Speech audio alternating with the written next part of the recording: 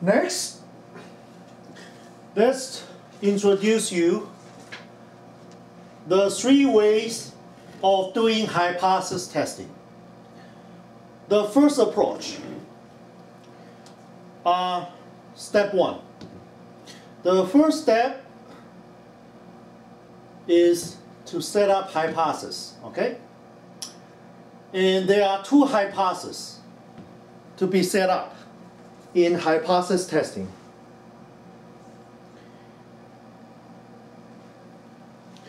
And they are null hypothesis denoted by H0,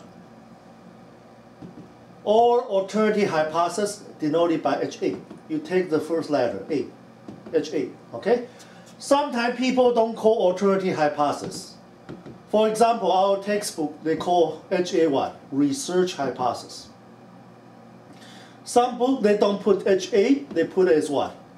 H0 or H1, okay? H1.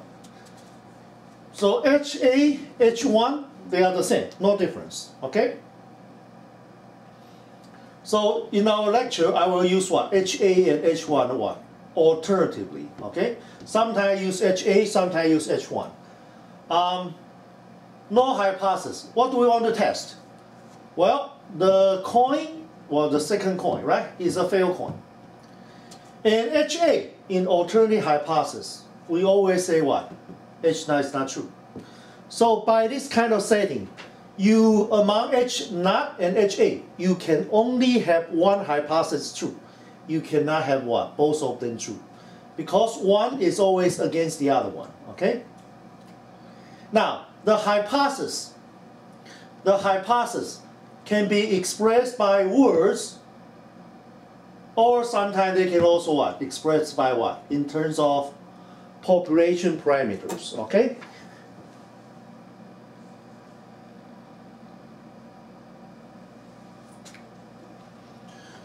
The hypothesis can be expressed by words or in terms of what? Population parameters. In our example, H0, pi is what? 50% or 1/2. This means the coin, the given coin is a failed coin. And against HA, well, HA says H0 is not true.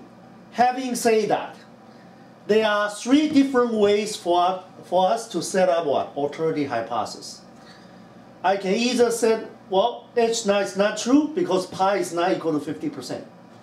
When you see not equal, this is what we call two-sided alternative, okay?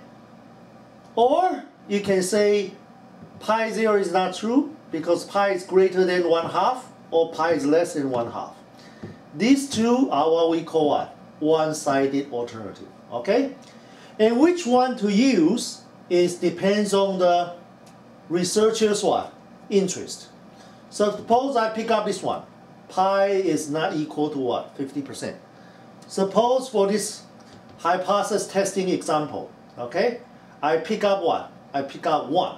Pi is not equal to 50%, okay?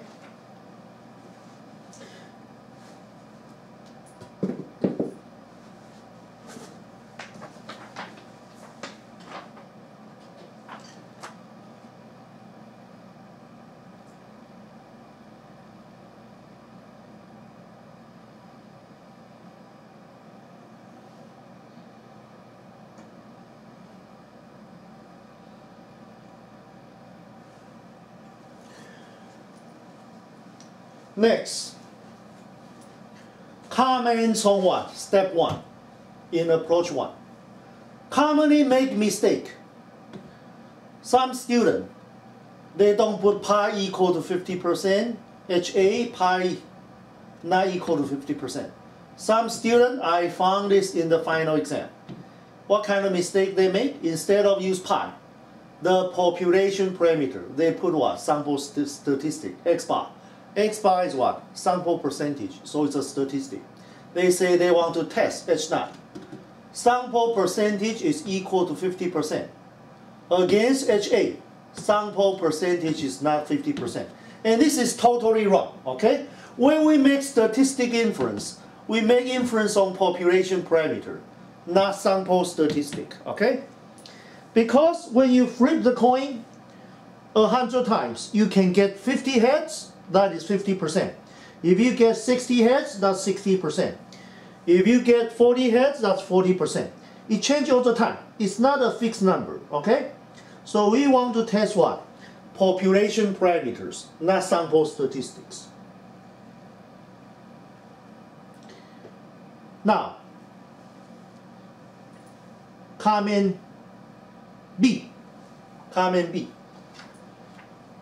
Null hypothesis, pi equal to 50% or 1/2. Look at here. The equality should always in what? Included in the null hypothesis, okay? Not in alternative hypothesis. Equal sign should always come with what? Null hypothesis, okay? And against HA,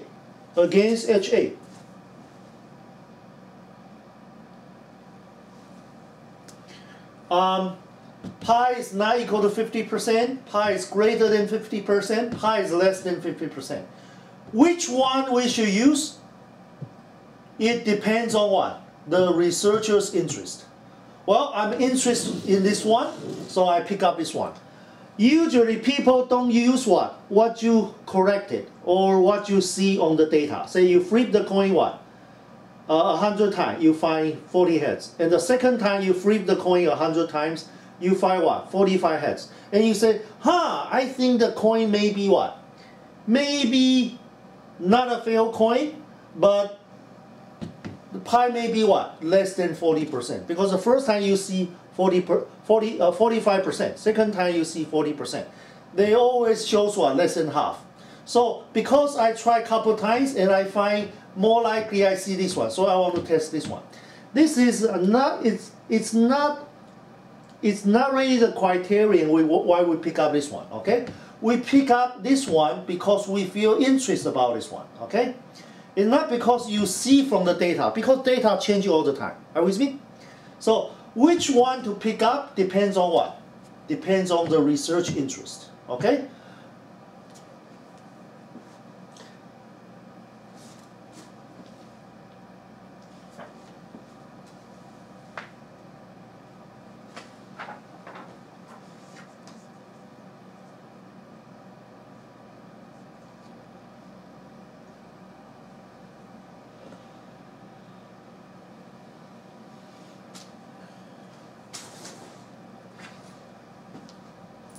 Q3, step 2, okay? Step 2.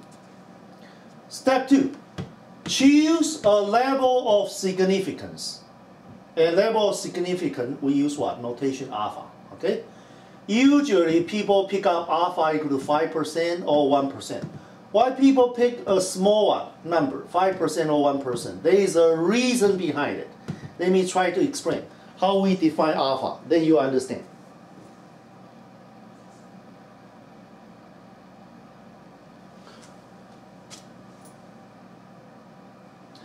What is alpha? Alpha is a probability of making what? Type 1 error. And what's type 1 error? Well, type 1 error is what? Given that H0 is true, but our decision what? Reject H0, okay? So what is alpha? Alpha is a conditional probability that given that under the assumption that H0 is true, what is the probability we reject H0, okay?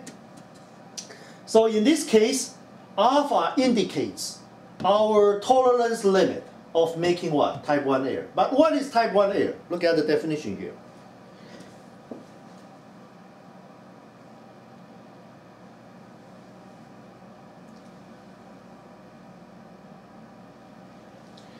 Type 1 error, okay? Type 1 error. Under the assumption that H0 is true, okay? Under the assumption that H0 is true, we reject H0, okay? This is type 1 error. Under the assumption that H0 is true, but we reject H0. And what's type 2 error? What is type 2 error? Type 2 error is that under the assumption that H9 is false, but we fail to reject H9, okay? And usually, type 1 error, usually type 1 error is a more serious error. That's why we choose what? A very small probability, say alpha equal to 5% or 1% of making the more serious mistake, okay? We allow only a very small chance, say probability equal to 5% or 1% chance of making what? The more serious mistake. Now, to understand better, next I'm going to give you some example, and that explains the relationship between type 1 error and type 2 error.